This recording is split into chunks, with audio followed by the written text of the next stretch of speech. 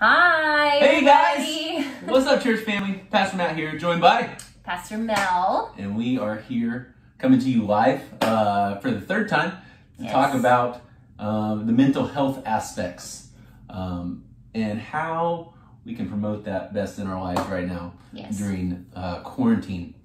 Disclaimer, we are not healthcare professionals. We are not mental health professionals, but we are individuals that care about that. And we want to see you not just survive, but thrive in your life in this time. Yes. And, me and Mel have been talking even in the last few minutes about it'd be really easy to fixate on the negative aspects of this shift from what we would define as normalcy. Like there's been a lot of breaks in routines, a lot of breakdowns of our everyday life, so to speak. But I think what could be missed here is the opportunity. I feel like there's a real opportunity in this. You want to kind of expound on that a little bit? Yeah, so we've been talking the past couple of weeks just about like different things within your mental health, within your home environment and situation. And so today we're kind of just going to hit real quick on just making memories during this time. And so whether that applies to maybe you're the only one in your home, maybe you are in your home with your children and you feel like you are losing your mind. Hang in there. We're praying for you. So just, isn't there like a country song that talks about you're going to miss this? I mean, I don't know that we're really going to miss this. You're asking me about country music lyrics. I don't know anything Those about of you who don't know music. me, Somebody knows what I'm talking about my right wheelhouse, now. But I'm saying pertaining to this time that we get to have with our families that we don't normally get to have. We're going to look back on that and see this hopefully as a wonderful time that we got to have together. So, absolutely. We are having something in my household right now that we haven't had for a long, long time. We're having a lot of evenings at home together without an agenda, without somewhere to be, which is... And because you're very on the go people. We are. Our kids keep us hopping. They're involved in a lot of activities, have been involved in a lot of activities, but all those have come to a screeching halt. So it was almost initially like, what do we do now?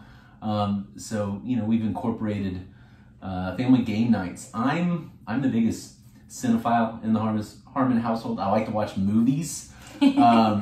My wife almost hates, if you know her, watching movies, so that's been a struggle. But that, just finding things to do and creating memories, laughing together, enjoying one another's company. As for me personally, I've had some more in-depth conversations with family and friends recently. When I say friends, we're able to have phone conversations, but as church staff, we are considered essential employees. And Mel was talking about, she feels like she's created a lot of memories in that. You want to talk about that a little bit, Mel? Yeah, I mean, the past couple of weeks, like we've had a lot going on around here. We're getting ready for our Easter experience. We have the Boxes of Hope that's been happening. And so we've actually really been able to create a lot of memories together. And so I know a lot of you are still working right now. A lot of you are working maybe in retail or in businesses that are considered essential. And so I think there's a lot of opportunity to make memories. Pastor Amanda and Amber and I were talking yesterday, and we were just like, we need to take some more pictures and be able to like remember this time. And we took them from 6 feet away from each other, but just remembering that it's so easy just to get bogged down and like weighed down with everything that's happening, but just like relying on whoever you are around. And if you're by yourself and maybe you're just in your home quarantined, just reaching out. And we have FaceTime, we have a lot of ways to stay connected. And so we had a Zoom call this morning actually with the staff, and we all made a memory together at my child's expense because his backpack has been untouched, and I wasn't there in person, but I felt like I was. It was like a bomb went off. It was like something exploded. We heard the sound, And then all of a sudden it was followed by a smell, and not everyone else could smell it, but I think by the end of it everyone felt like they could smell it because we all were able to create a digital memory together in a scenario 100%. Where we weren't all together. But you should be thankful that you didn't have to smell it. I could almost live vicariously through you guys in that moment, for sure. And some of you guys are going to remember yes. From this experience. Yeah, so... And I think Mel and I would agree that we would encourage you, don't miss these opportunities that you have right now with family and loved ones. Because this is something we're going to look back on. And it would be great to look back with fondness for this time we were kind of forced into, for some memories we were able to create. And also, when things slow down, we can be kind of introspective and analytical. We were talking about that a little bit. I've kind of been convicted of some things in my own life, within my relationships that I have, as I take a long, hard look during this quarantine. I was able to say, I've taken some things for granted. I need to slow down, stop and smell the roses, so to speak, more in my life. Because it's like, go, get home late. Okay, kids, go to bed. It's late and you need to get a good night's sleep. And just, man, I've had some really great in-depth conversations with my kids, and they're getting older all the time. My oldest is getting ready to be a senior. So realistically, I mean, we're going into her last school year of her at home, and it's kind of scary. And it's like, oh my goodness, my window is closing, so I really need to capitalize on this time. And I really want to capitalize on this time because, my other kids are younger than her, but not significantly. Yeah. So, our kids grow up so fast.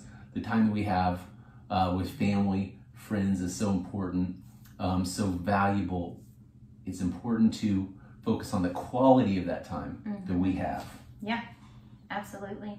So I 100% agree with that. I think, I've had some really interesting conversations with my 10-year-old as well, that I feel like he tends to be more of like a quiet guy, and he's not been very quiet at all. And we've had just a lot of like neat conversations that I'm like, kind of, it convicted me as well, because I'm like, maybe he's not that quiet, maybe I just haven't made enough time to ask him. And so that's been really neat. But also I think even, for people maybe when you don't have kids in the home, we're talking a lot about kids because that's the season that we're both in our lives. But one thing that's been really neat during this time too is I feel like I've gotten a lot more time to talk to other family members on the phone, or friends.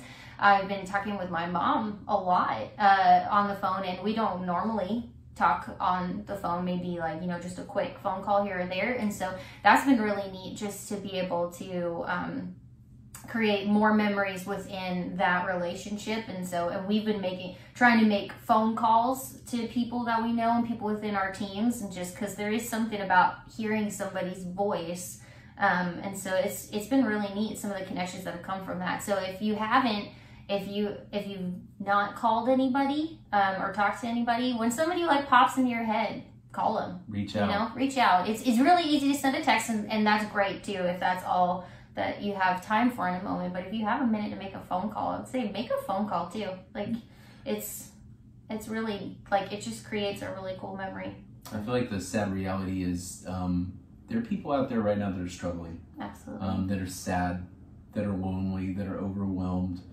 And I was trying to call a friend of mine here about a week ago, and I had the wrong number saved. And I was trying to call my friend Andy, but instead I got a guy named Randy, who I don't know, which was super confusing at the beginning of the conversation. Randy, I do not know, lives in central Kansas. And, I was like, hey, Andy, it's me. And I told him, he was like, you like a pastor or something? I'm like, yeah. And anyways, long story short, we ended up having this nearly 15-minute conversation with this gentleman. I ended up praying with him and his elderly mother, someone that I never met. But I think they were so delighted to have interaction with people. I think they were lonely. I think they felt sheltered, and they are not alone in that. There's people out there that are struggling, that are hesitant to reach out. I've had conversations with my kids, that they're struggling with loneliness, and they're like, I haven't heard from anybody, so-and-so hadn't called me. I'm like, well, have you called them? No, if they want to talk to me, they call me. Have you ever thought something like that? If someone, so-and-so wanted to talk to me, they would call me. Is it not possible that they are thinking the exact same thing, and you are your own biggest barrier, your own worst enemy in these relational breakdowns that you're experiencing right now? If you are thinking about someone, reach out, call them, be proactive. Don't put it off on them. It's not their responsibility. This is a two-way street, and we're better in this if we're working together than we are trying to let someone else handle it for us. Yeah. I hope that makes sense. So, no, that's good. That's good. So, anyways, closing thoughts, Mel? I mean, get out there, make some memories. Don't get out there though. Like, you can go in your backyard. You can get out there, but follow CDC guidelines. Yes. Be smart. Be safe. But let us know what you're doing to make some memories. If you've got any games that you've been playing or any fun things that you've been doing. And if you haven't checked them out yet, make sure you're watching Pastor Mike and Amanda's TikTok videos, because they're making hilarious memories. But let us know what you're doing to create memories. And one last thing, don't miss the opportunity for this time to identify ways you can make changes in your life moving forward. Yes. Once we go back to what we consider normal, which in reality is going to be the new normal, right. Things don't have to go back the way they were. Use this time to identify ways to be more impactful, more intentional in your life, to make an impact in the lives of the people around you, especially those we love most. Okay? Don't miss these opportunities. It's good stuff.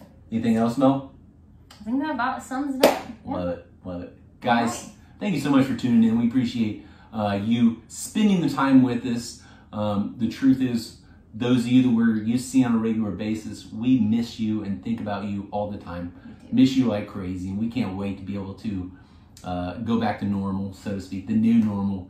And in the meantime, don't hesitate to reach out, and we'll be trying to reach out to you as well. Guys, we love you. Thank you again for joining us. We'll see you next time.